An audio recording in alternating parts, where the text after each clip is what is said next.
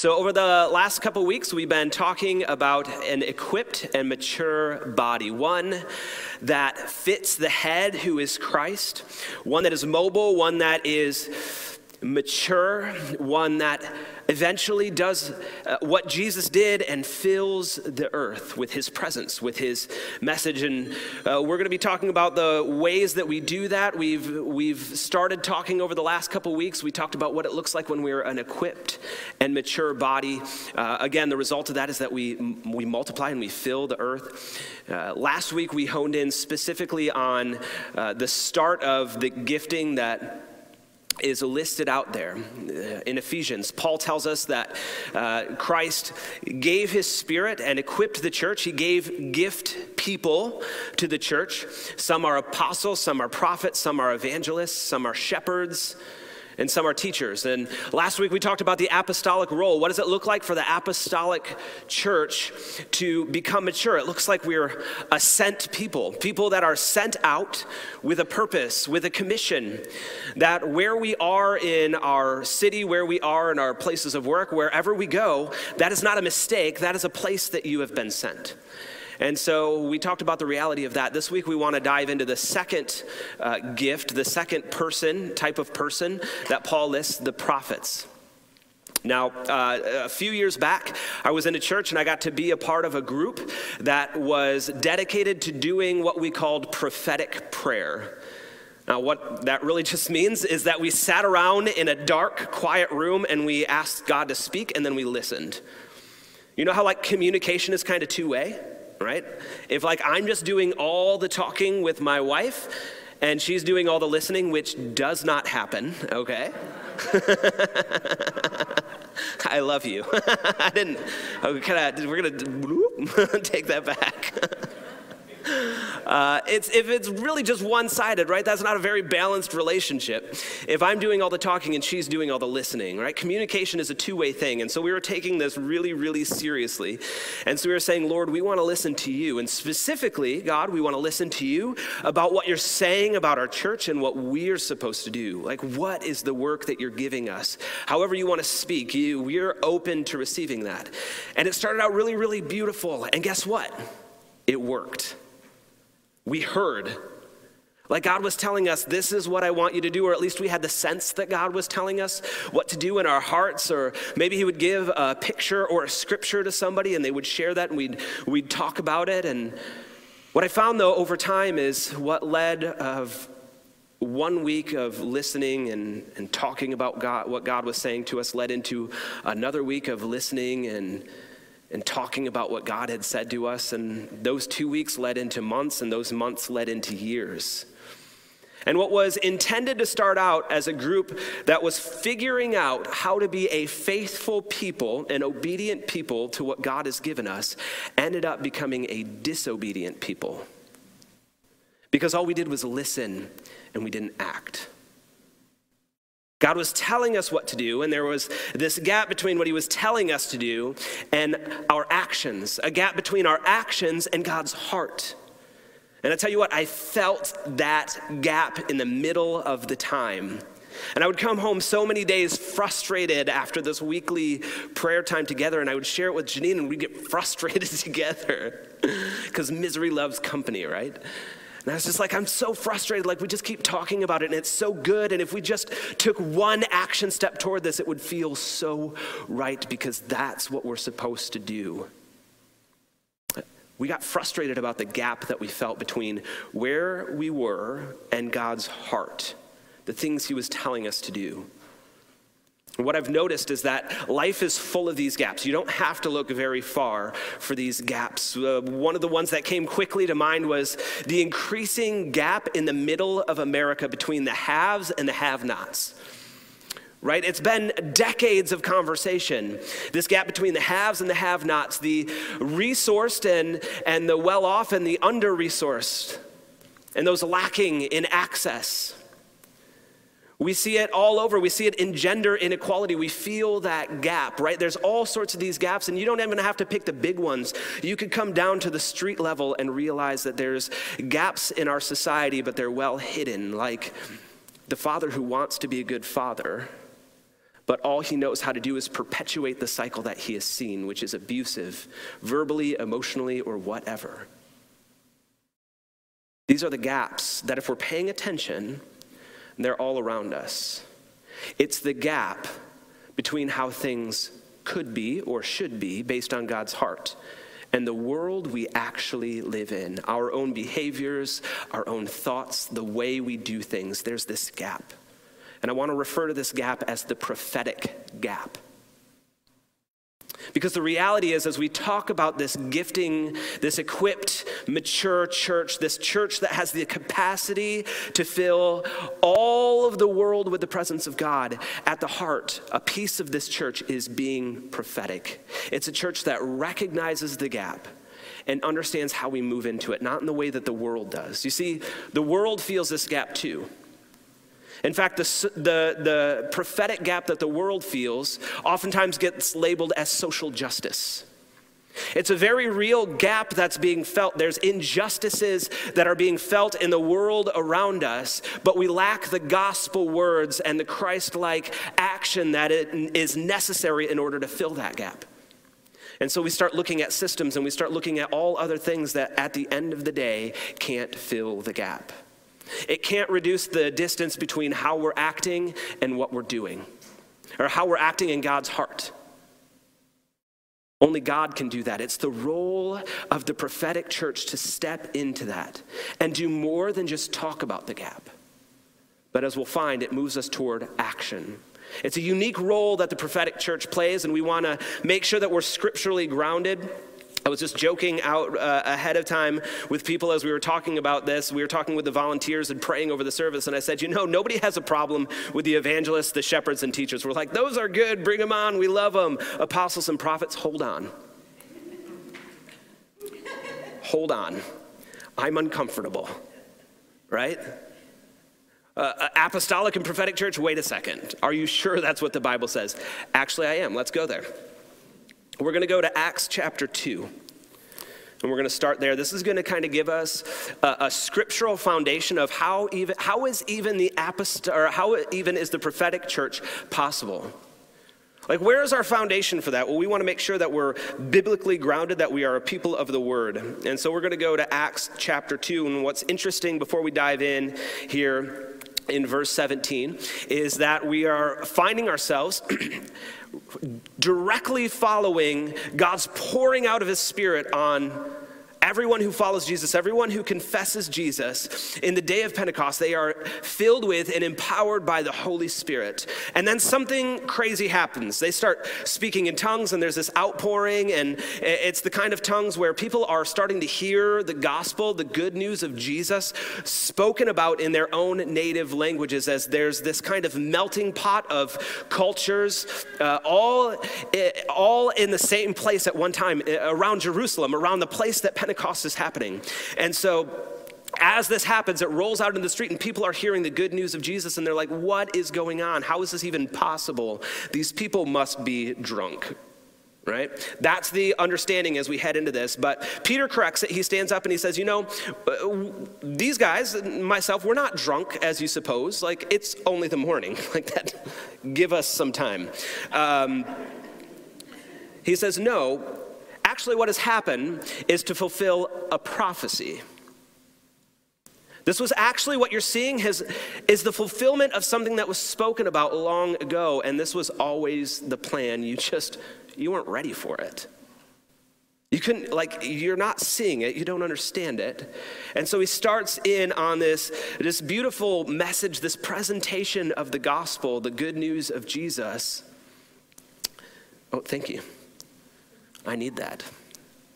The good news of Jesus, and he starts by referring to a prophecy of Joel. And instead of reading it from Joel, we're going to read it as Peter actually declares this prophecy, because he changes just a couple things. I don't mean twist in a bad sense. I mean, he helps us understand something even deeper that Peter was talking about. So, with that, let's dive in. We're just going to read 2 short verses, starting with verse 17. In the last days, God says, I will pour out my Spirit on all people. Your sons and daughters will prophesy. Your young men will see visions. Your old men will dream dreams. Even on my servants, both men and women, I will pour out my Spirit in those days, and they will prophesy. What's interesting is that right at the beginning, we see a little change. If you go back and you read Joel chapter 2, starting at verse 28, you're going to read this same prophecy, only it starts a little bit different. What Joel actually says is he says following, like afterward. After something happens, then these things are going to take place. Now, what's interesting and what it sets up for all of us is the season of time that we're in.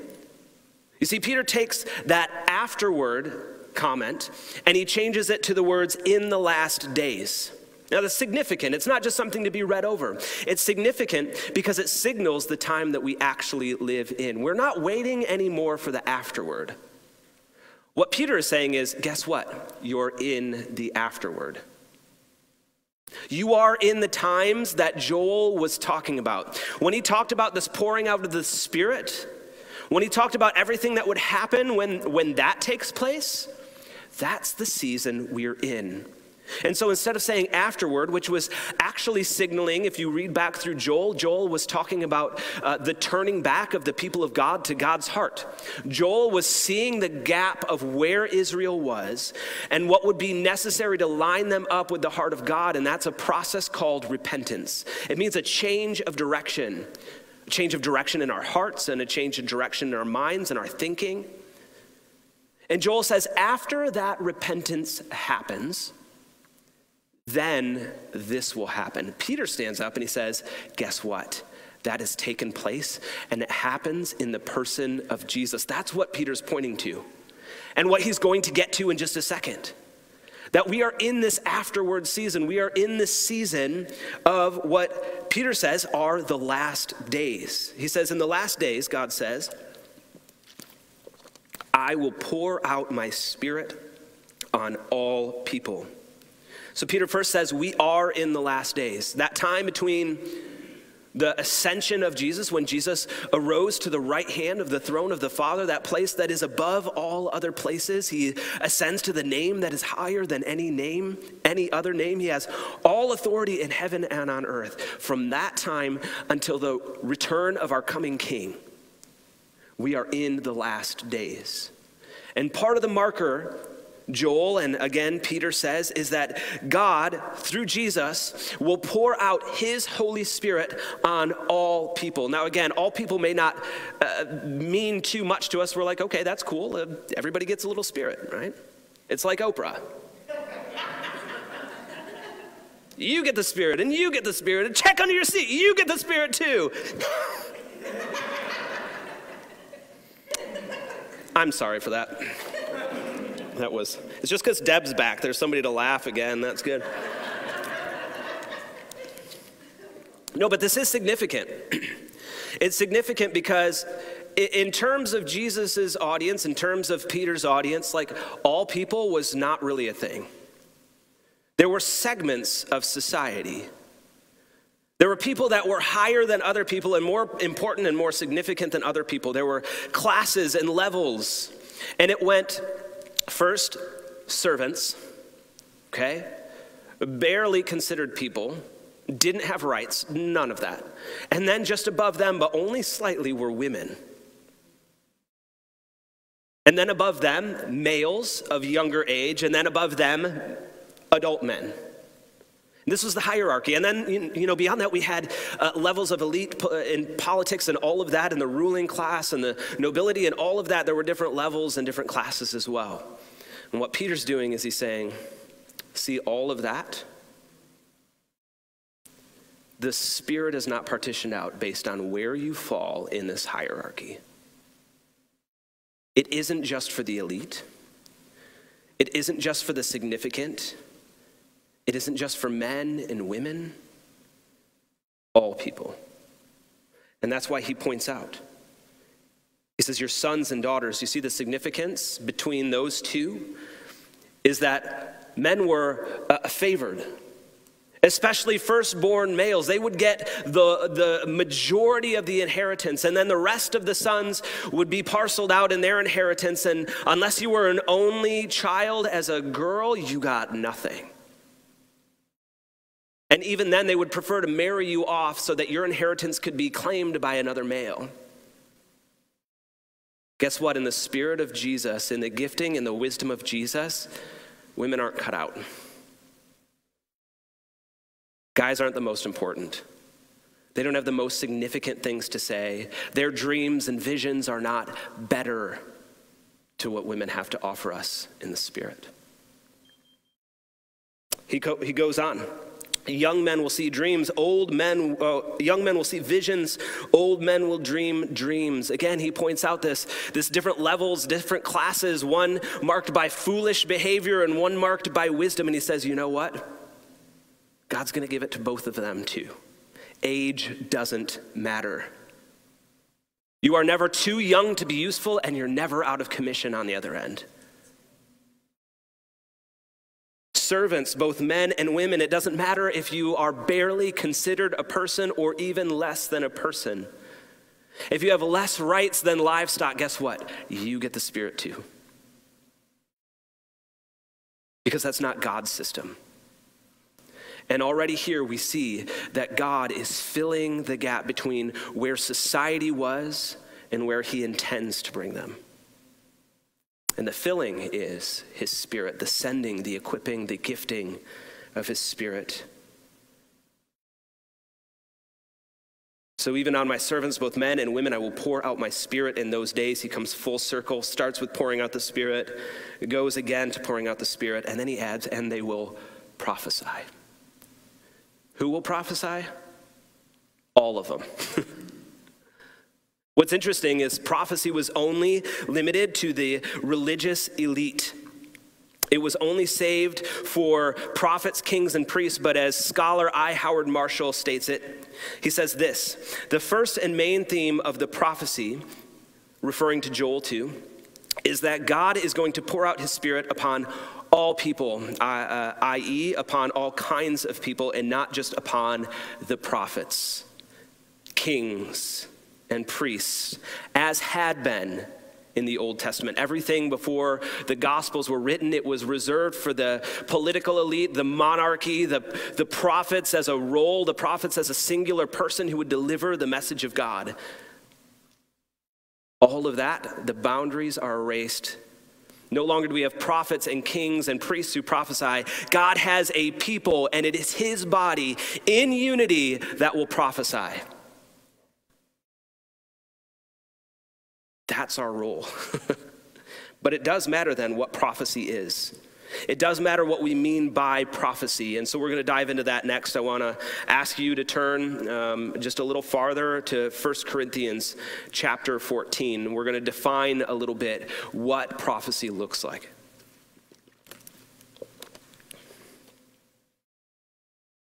We're going to start right at the beginning of the chapter, verse 1 through 4. It says this: follow the way of love, and eagerly desire gifts of the Spirit, especially prophecy. For anyone who speaks in a tongue does not speak to people, but to God. Indeed, no one understands them, but they utter mysteries by the Spirit. But the one who prophesies speaks to people, listen to this, for their strengthening, encouraging, and comfort. Anyone who speaks in a tongue edifies themselves, but the one who prophesies edifies the church. Now, I'm sorry to disappoint some of you because you're wondering, you're like, all right, let's talk about tongues. Like, this has been a thing in the church for decades. Why? I don't know. Right? Why is it such a big deal? Well, I don't know. We don't trust one another, I guess. We have a body that's divided, and so these things become significant to us, right? And when the body's divided, we're like, hey, hand, I see you. You're weird. What are you doing? I'm not doing that. Oh, you're doing that. That's weird. That's how we feel. We feel divided. We feel split. We feel like we need to give something more attention. I'm sorry. We're not dealing with tongues this morning. If you want to talk about that, we can talk. Let's talk. There's some good stuff in here that we could pull out, but it would honestly miss the point, because this isn't as much about tongues, although he certainly addresses it. Apparently, the church in Corinth was a very spiritually gifted church. They were manifesting a lot of gifts of the Spirit, and they were going kind of wild with them, so much so that it was actually becoming an inhibition to people entering into the body of Christ. Did you know that it's possible to use your gifting in a way that actually does the reverse of what it's intended to do? But instead, we call it freedom, and we do it anyway. That's not the purpose of the gifts. In fact, we find in here, we see the greatest gift of these 4 verses is the definition that Paul gives to the gift specifically of prophecy, but by extension to a lot of other gifts as well, that they are intended for a purpose, not just for our own pleasure and enjoyment. Right? And so let's get down into it. He starts with, follow the way of love and eagerly desire gifts of the Spirit. So he starts all of this in love, and if you want to take anything to tongues or any other spiritual gift that we're not really talking about, take this today. That every single gift and every single thing that we say is meant to be tempered and restricted by love. If it is not loving and you have to put the term truth on it, you're just finding a way around love. But I'm speaking the truth in love. You are speaking an opinion, and you are saying the word love, but that's about as close as they're getting, right? We do that all the time. So if you want to take something and you want to apply it to all the gifts, I want you just to hold on to that one thing. Let your gifting be shaped and limited and governed by this love factor. Okay, and that love factor is meant to be defined, and certainly would be defined by Paul, who's writing this. It would be defined by the person of Jesus in the ultimate act of love, in laying down his entire life, being obedient even to death by torture on a cross. That kind of love, let that govern your spiritual gifting. All right? And then he says this, eagerly desire gifts of the Spirit. I've talked with a number of people who say, we don't pursue the gifts. I'm like, really? Okay, why? We're not supposed to. Really? Why? It's not biblical. Really? Let's take a little trip. Let's take a little trip to 1 Corinthians chapter 14, where Paul says, no, eagerly desire the gifts.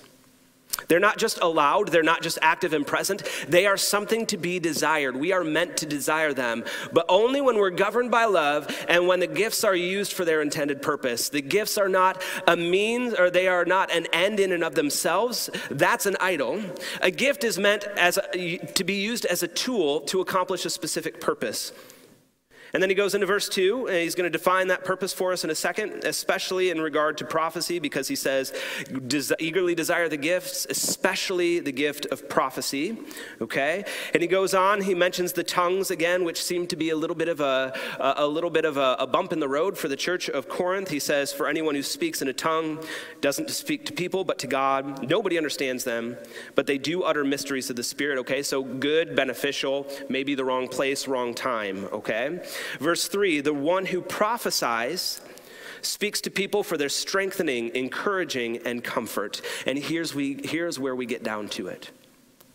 What does prophecy do? What does the prophetic church do? The prophetic church is meant to be one who is about the strengthening, encouraging, and comfort of the body. Now, if we really want to dive into it, we have to understand some things as they've been worked out historically, because what Paul says here about prophecy is not just true for the New Testament church, it's true for everything that we've understood about the gift of prophecy over time and history. In the Old Testament or in the New Testament, this function of prophecy, of the prophetic gifting, it is the same all the way through, even though we kind of make this divide where what happened in the Old Testament doesn't happen in the New Testament. The way the prophets operated in the Old Testament are not how prophets operate in the New Testament. There is a difference. I would argue that's actually not true. That what Paul is saying is that the gift of prophecy, he doesn't say the gift of the prophecy going forward, the gift of the prophecy starting at Pentecost, the gift of the prophecy in the future will be for this. No, he says the gift of prophecy, period. The gift of prophecy is for these three things. As scholar Leon Morris states it and just sums it up, he says, prophecy then is a means of building up Christian character, of encouraging and strengthening people, and of giving them comfort in their distress. At its best, this is what the prophet does. This is what the prophetic church does.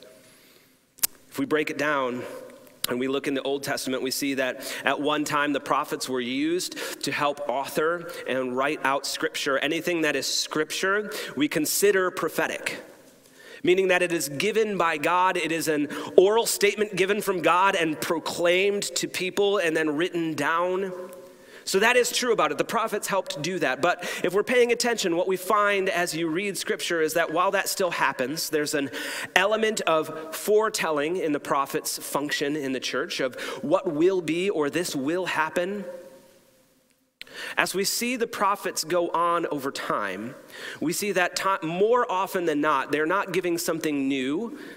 We do see something new in Joel. Joel's foretelling in that prophecy we read out of Joel 2 that Peter restates. There is that foretelling, but if you look at the rest of those prophetic writings, if you look at the rest of what prophets did in the Old Testament, it was more often than not, it was calling people back into alignment with what had already been spoken. Maybe not foretelling always, but what we might call forthtelling. Speaking forth that which has already been written, that which God has already established, and saying, hey, listen, there's this gap, Israel, between how you're living and how God has called you to live. Time and time again, we see throughout Israel's history that they are charged with, listen, you are not loving the outsider. You are not loving and taking care of the poor. You are only concerned with yourself. There is a selfishness to this people. At other times, God might point out and say, I have given you a mission and you are failing in that mission. In fact, we can't even get to the mission because you've fallen out of relationship with me. You need to get back in relationship. You need to close the gap. And so prophets would point to that and they would say, listen, these are the things that God said would happen if you fall out of that. If you leave this gap there, these things are bad. It happens when you are outside of relationship with God, but when you are in relationship with God, then these are the blessings. All the prophets did over time eventually was simply call people to close the gap between where they were living and God's heart for them.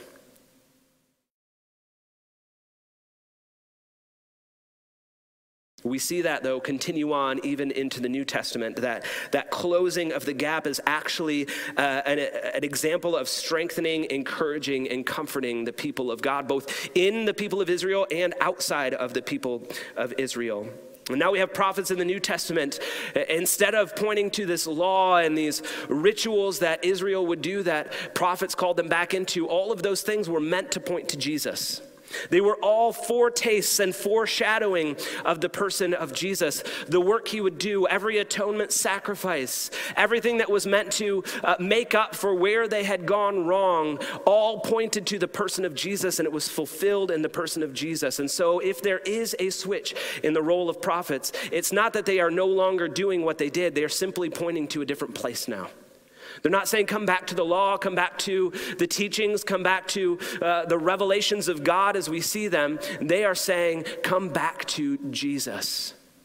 He is the fulfillment of the law. He is the fulfillment of everything good that we could never measure up to, but he did it. The only difference, friends, is that the prophetic church now points back to Jesus. That when there is a gap, they say, here's the gap. And the answer to that gap is Jesus. It's coming back to relationship with Jesus, and it will always be that.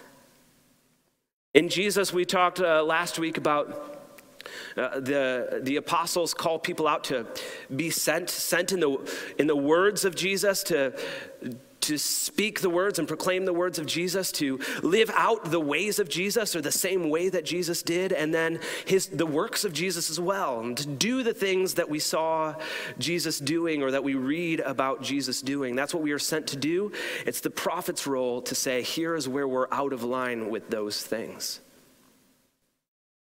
Here's where we are out of line with the words of Jesus, the teachings of Jesus. We're saying this, but we're not being obedient. There's a gap between our talking and our doing. Here's the way that Jesus lived. He had compassion on people who the society wouldn't have compassion on, but Jesus had compassion on them. Church, here's the gap between Jesus' compassion and our compassion. That's the prophetic gap. Jesus was one who worked miracles by the power of the Spirit. And he told his followers to participate in miracles, to show compassion, to live this naturally supernatural life every single day, the nitty-gritty of life as followers of Jesus. Church, here's what Jesus did, and here's where we are. Here's the gap. The prophetic church sits in that gap. They realize it, they feel it, they sense it. The prophets would look around at the nation of Israel or at the early church and they would say, okay, here's where we are. This is what's going on. Here's what society is doing. Here's what we're doing. But over here is the heart of God. We need to get to that place. Not something else defined for us in the world, not something else in the systems of the world, but the systems of Jesus. The church feels that gap. And the truth is, the prophetic church does this. The prophetic church aligns our hearts with the words, ways, and works of Jesus. The prophetic church aligns our hearts with the words, ways, and works of Jesus. It's always calling us back. It's calling us to be faithful to that. Faithfulness to the words Jesus spoke and the things he taught. Faithfulness to the patterns and the rhythms that Jesus lived out, his intimacy with the Father. The prophetic church calls our hearts back to that. And the things that Jesus did, the prophetic church calls our hearts to that. It calls us to repentance. It calls us to feel it. As Alan Hirsch points out, although prophets have a futuristic orientation, we talked about that a little bit, their real focus is a call to live in the existential here and now of faithfulness and obedience. It is certainly a caricature to see them as fortune tellers, right? Who doesn't want that? Because even when they do predict or refer to the future, their primary concern is to motivate their listeners to live faithfully in light of that future possibility. You see, the prophetic church doesn't simply talk about the future. They call us to live in light of the future. The truth is, friends, we have a returning and coming king. When we talk about bringing the kingdom wherever we go, that means that we are a foretaste people. That we are people that are like signposts telling about something that's coming. That is the return of Jesus, who will set up his kingdom, that will set all things broken right. As my son's Bible says, he will make all of the sad things come untrue. But until that day, friends, the prophetic church calls us back into alignment to be a people that say, listen, in light of the coming king, in light of the future judgment, in light of all of that, how then should we live now? Because oftentimes we feel that gap between how we should live now and how we're actually living. It would be so easy to say that the prophetic church is a mirror to the rest of the world. No. Remember, we're actually called for the strengthening, encouragement, and comfort of the body. In light of the world around us, in light of what's right and what's wrong, in light of where we are and where we should be, the prophetic church feels that gap and calls us to alignment so that we might be equipped to be a faithful people of God. A people who really truly reflect him and say, listen, here's not the full picture of what it'll be when he returns, but when he returns, it's going to be a little bit like this. And we pray for the sick. And whether somebody gets healed or not, we pray for the sick because we understand in the future, God will heal the sick. So we start asking now.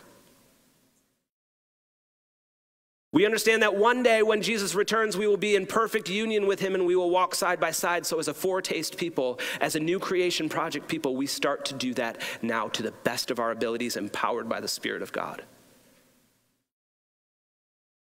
That's what we mean when we say we're bringing the kingdom wherever we go. We're saying wherever we go, people have a chance to feel that gap between God's heart and where we actually are now closed in just a little bit more. So that people, as scriptures say, can actually come and taste and see that the Lord is good.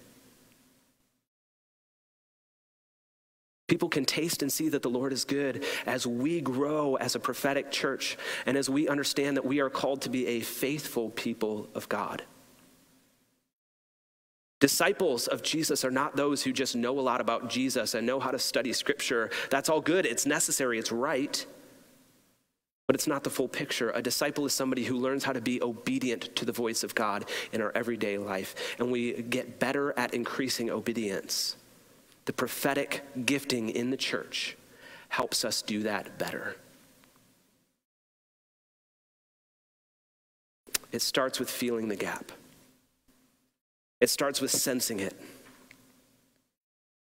Some of you are really strong gap feelers.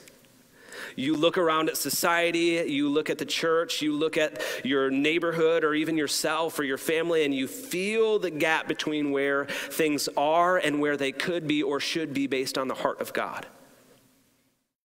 We need your help to equip us and to be a better equipped and mature body that will one day fill the earth, one that is fitting of the head who is Christ.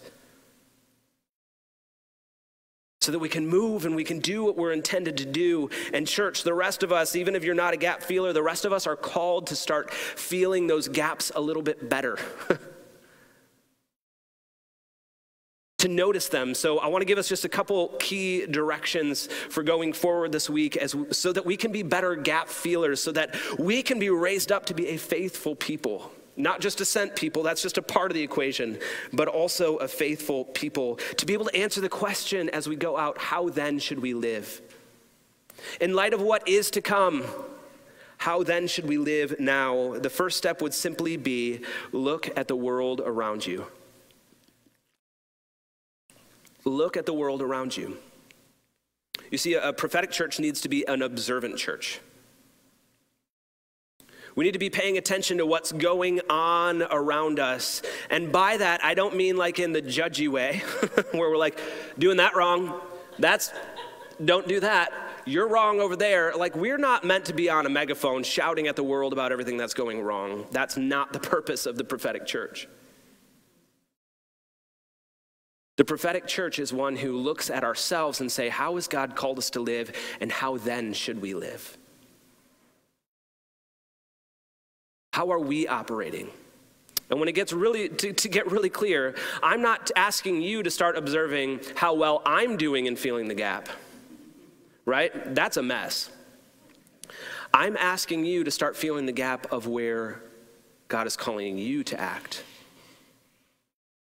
You can ask me to change things all day, and all we're doing is we're thinking about power the same way the world does, which is a top-down system. I'm not asking you to look at a top-down system in the church so that we mirror the world. I'm asking the gap feelers in here to help us figure out how to live a Jesus-style people. A Jesus-style justice system. A Jesus-style gap awareness system. Not just the trend of the day. We all have our thing. We all have the thing we care about. I'm asking us as a prophetic church to lay aside the thing that we care about and ask God what he cares about. That starts by looking around at the world. What is right? What is wrong? Where is God moving? What is he doing? What is out of sync with it?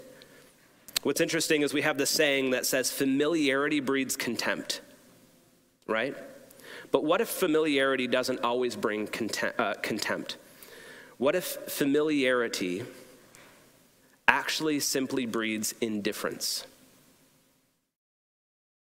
What if we don't get all the way to that negative side of contempt, but we just kind of stop seeing things?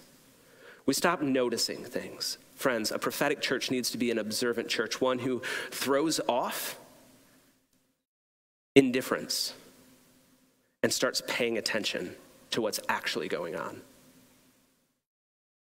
Not around the entire world, but in the world you inhabit, what's going on. And then secondly, after we've looked around, I want to ask you to find the gaps.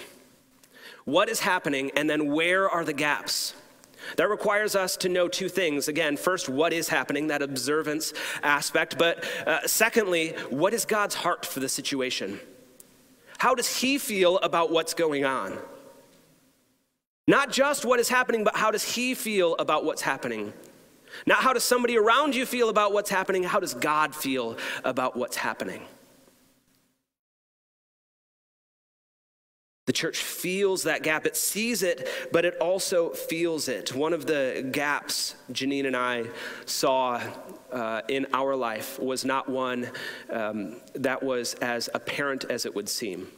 Many of you know, we did foster care for 6 years. And during that time, we saw a lot of things that we would just think, oh my goodness, man, if the church would just step up to that. One of the reasons we got involved in foster care in the first place is we both read a book that said that in part of its argument in social justice in the world, that if everybody in the church stepped up and fostered a child, there would be no more need for beds in the world around us. In the foster care system, there would be no need for more families. And so we were like, oh my goodness, we got to step into that. After our first foster care placement, we were like, okay, hold up. That might not be the full picture. There's other things that go on with this. Maybe not everybody should be a foster parent. Maybe, like at times we were like, should we even be foster parents? But God had called us to step into that gap, and the gap that we truly realized that was there was not the need for people in church to step up and start fostering so that there would be no more places. The biggest gap we saw was the need for church to come around broken families to give them a better example of what family looks like.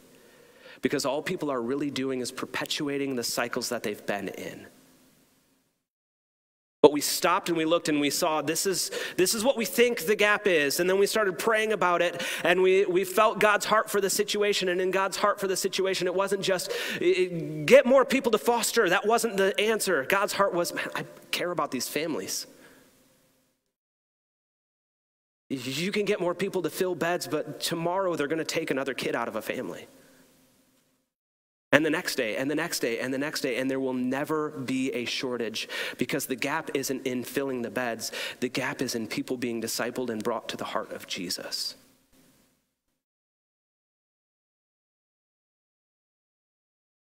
We need families who will show other people what a true Jesus-style support system looks like when we wrap around them and we say, let us be your family.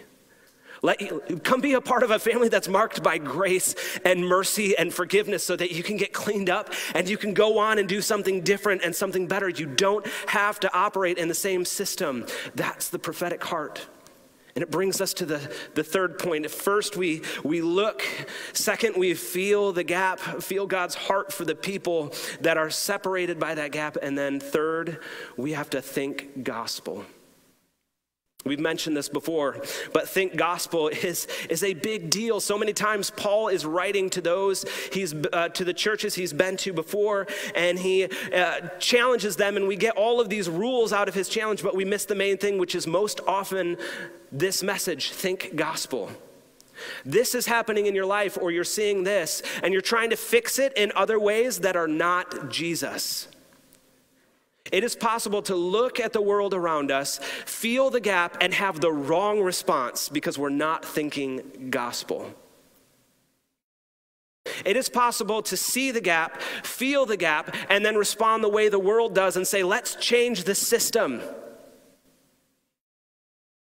The system doesn't change until we change. The system doesn't change until you and I take a step in the faithful and obedient direction. The system doesn't change until we confront the lies of the gap with the truth of Jesus. Any system that takes the place of gospel is a false system and will only perpetuate the problem. It will be one of those things that when Jesus comes back, he'll be like, listen, you did your best, but you used the wrong tools. I got this, we'll fix it. Friends, we've been using the wrong tools. We've been looking for political answers. We've been looking for answers from power systems that God never intended to be an answer to the gap.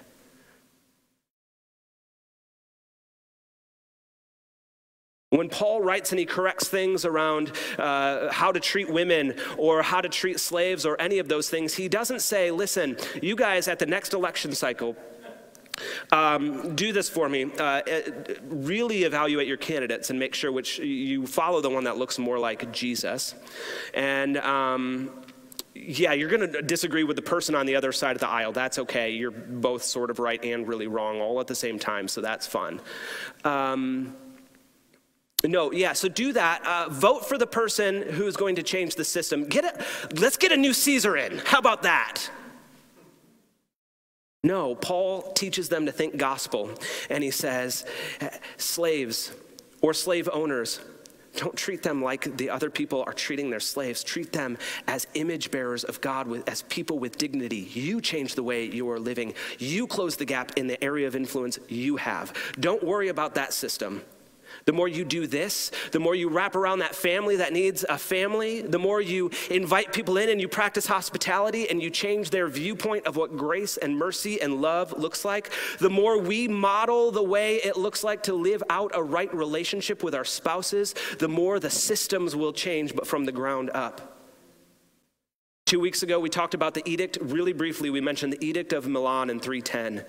Which was essentially authorizing Christianity to be a legal religion. Before that, it was all illegal. Do you want to know how they made it legal?